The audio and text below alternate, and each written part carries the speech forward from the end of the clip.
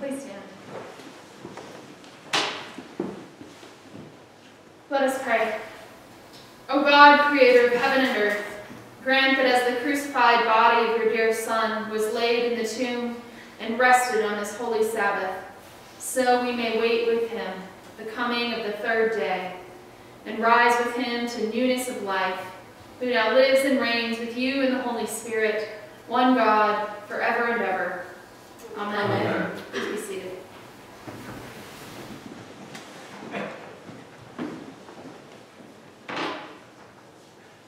A reading from the book of Job. A mortal, born of a woman, few of days and full of trouble, comes up like a flower and withers, flees like a shadow and does not last. Do you fix your eyes on such a one? Do you bring me into judgment with you? Who can bring a clean thing out of an unclean? No one can. Since their days are determined and the number of their months is known to you, and you have appointed the bounds that they cannot pass, look away from them and desist, so that they may enjoy like laborers their days. For there is hope for a tree if it is cut down, that it will sprout again, and that its shoots will not cease. Though its roots grow old in the earth and its stump dies in the ground, yet at the scent of water it will bud and put forth branches like a young plant. But mortals die and are laid low. Humans expire, and where are they? As waters fail from a lake and a river wastes away and dries up, so mortals lie down and do not rise again. Until the heavens are no more, they will not awake or be roused out of their sleep. Oh, that you would hide me in Sheol, that you would conceal me until your wrath is past, that you would appoint me a set time and remember me. If mortals die, will they live again? All the days of my service I would wait until my release should come. The word of the Lord. Thanks be to God. And we will read together Psalm 31. In you, O Lord, have I taken refuge. Let me never be put to shame. Deliver me in your righteousness.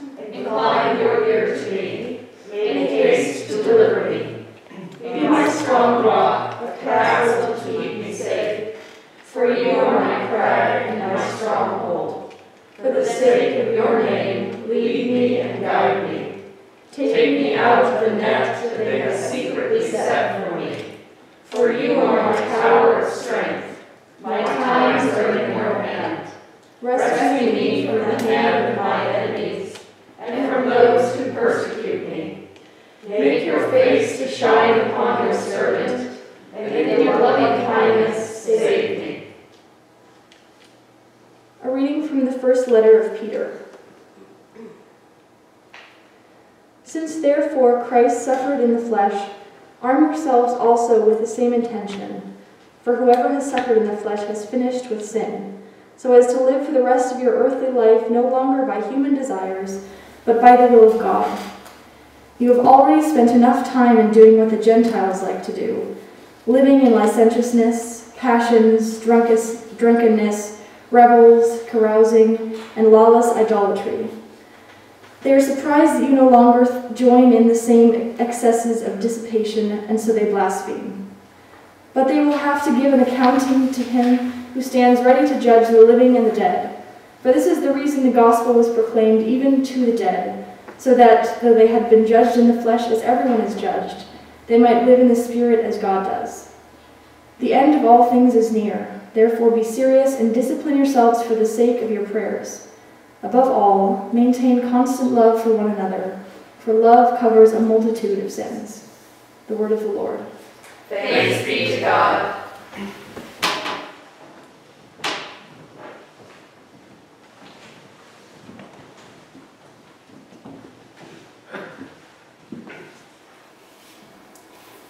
The Holy Gospel of our Lord Jesus Christ, according to John. Glory to you, Lord Christ. After these things, Joseph of Arimathea, who was a disciple of Jesus, though a secret one because of his fear of the Jews, asked Pilate to let him take away the body of Jesus. Pilate gave him permission, so he came and removed his body. Nicodemus, who had at first come to Jesus by night, also came, bringing a mixture of myrrh and aloes, weighing about 100 pounds.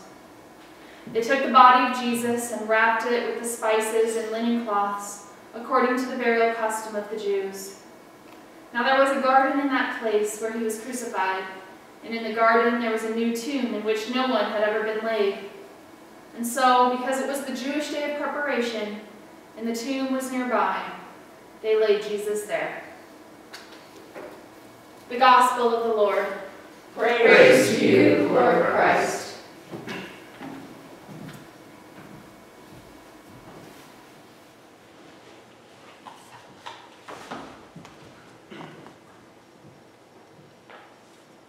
For this is the reason the gospel was proclaimed even to the dead, so that though they had been judged in the flesh as everyone is judged, they might live in the Spirit as God does.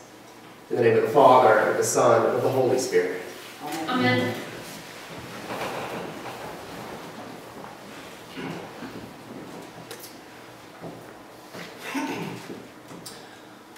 So sometimes when I'm in public or when I'm meeting new people, I try to avoid talking about my work. And at the suggestion of my brother, who's a certified public accountant, I've just begun to tell people that I'm a CPA, and usually there's no follow-up questions to that statement. Or I guess lie is what you'd call it. But the point is, I don't always want to tell people that I'm a priest, because I find that they either seek validation about themselves and their specific beliefs, or else they look at me a little suspiciously because I represent an institution that they don't like or they don't trust. But the reaction that is most exhausting to me comes from people who feel guilty for some reason and have to justify to me why they don't like going to church. And in all honesty, I really don't care. You know, one of the more interesting things people will tell me is, I'm not religious or anything, I just hope that being a good person is enough. To which I always want to say, enough for what? And it's interesting because these folks who have nothing to do with Christianity are so convinced that I'm some sort of broker in a moral reward and punishment system where people go to the good place or they go to the bad place when they die. You know, sins are ranked accordingly, and people are frightened and manipulated by their fear and the threat of those who think that they're going to hell. And if I'm going to be honest with you, I think that this preoccupation with heaven and hell is a distraction from Christianity's plot. After all, we've been reading N.T. Wright's Surprised by Hope in our book group, and we learn there that Jesus really doesn't say that much about the future life. He's primarily concerned with announcing God's kingdom coming to earth as it is in heaven. And Jesus only really talks about heaven and hell in these abstract parables that we should caution ourselves about taking too literally. Paul doesn't even really talk about heaven and hell much in his letters either. And I just think that it's unfortunate how much we speculate about these things, because in reality, our faith is about forgiveness and reconciliation and mercy and love. And our faith is about raising the dead. And on Holy Saturday, that's what we reaffirm. We reaffirm the plot of Christianity and proclaim that the only person who goes to hell is Jesus. It's right there in the Apostles' Creed. He descended to the dead, and on the third day, he rose again. And I think that that's just about all that we need to know about hell.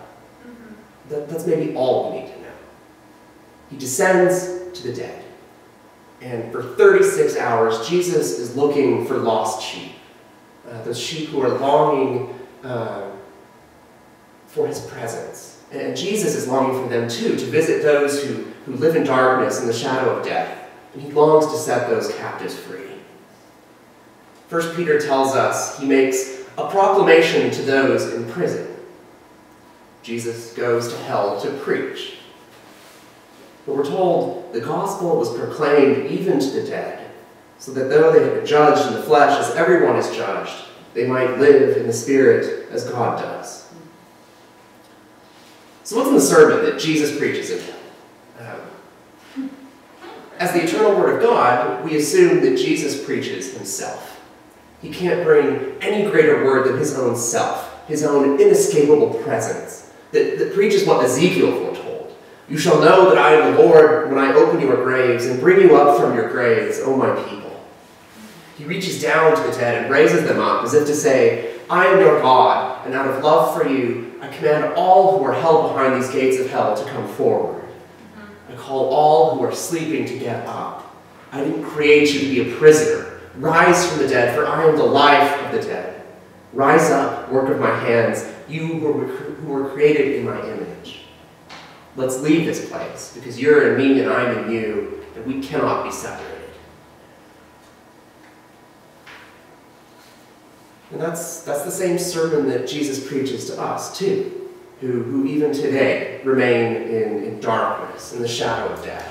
We who feel as though we're wandering aimlessly. We who are prisoners and victims of abuse and oppression.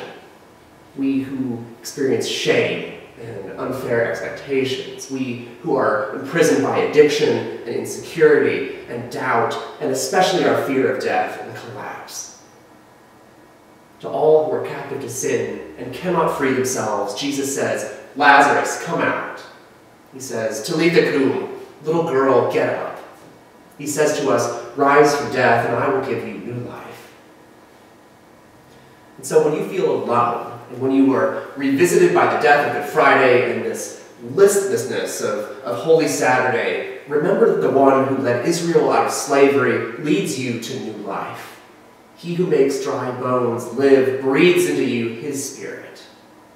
And he who humbles himself to the point of death on a cross takes the loving presence of God all the way down to the very deepest place that human horror and anguish can go. The only person who goes to hell is Jesus, and he descends to raise us up in himself. Death cannot contain him because he holds the keys to death and hell. Keys to a door he has unlocked and opened. And all of us who have been buried with him by baptism into death will certainly be united with him in a resurrection like his. Our death is his death. His life is our life. The one who is life itself is now one with you. And where the Lord is, there his servants shall be also. Amen.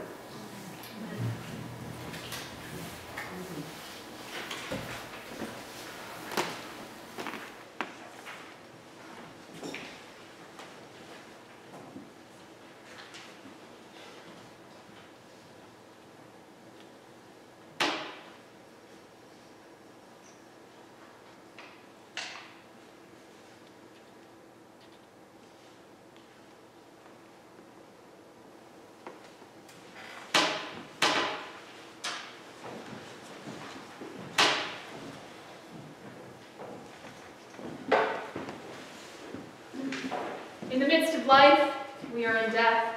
From whom can we seek help? From you alone, O Lord, who by our sins are justly angered. Holy God, holy and mighty, holy and merciful Savior, deliver us not into the bitterness of eternal death. Lord, you know the secrets of our hearts. Shut not your ears to our prayers, but spare us, O Lord. Holy God, holy and mighty, holy and merciful Savior, deliver us not into the bitterness of eternal death.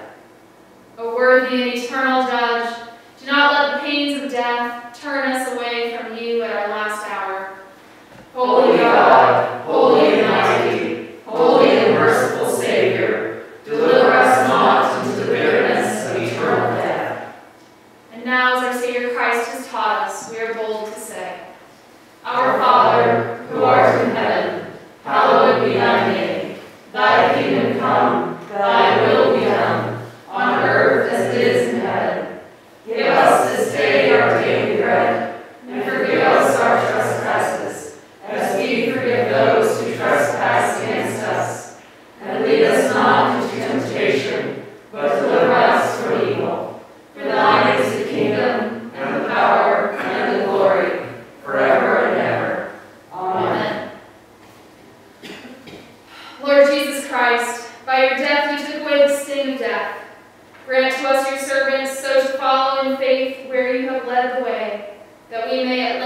asleep peacefully in you and wake up in your likeness for your tender mercy's sake. And the blessing of God Almighty, the Father, and the Son, and the Holy Spirit